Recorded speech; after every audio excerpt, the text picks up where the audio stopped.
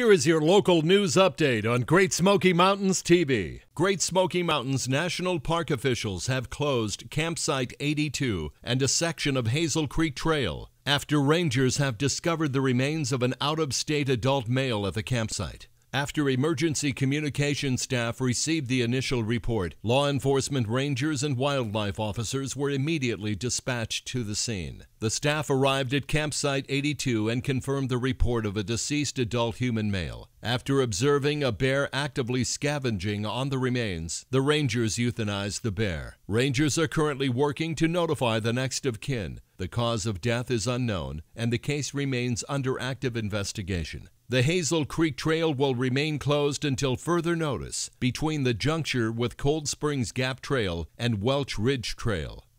The National Park Service has selected Clay Jordan to serve as the superintendent of Sequoia and Kings Canyon National Parks, starting November 8, 2020. Currently, Jordan is the deputy superintendent at Great Smoky Mountains National Park. Clay is a seasoned leader with significant experience in all facets of the National Park Service, including wilderness, visitor use management, partnerships, and resource management, said acting NPS Regional Director Linda Walker. Throughout his career, Clay has built coalitions with other federal agencies, state and local governments, partners, and communities. His collaborative spirit will serve Sequoia and Kings Canyon National Parks well.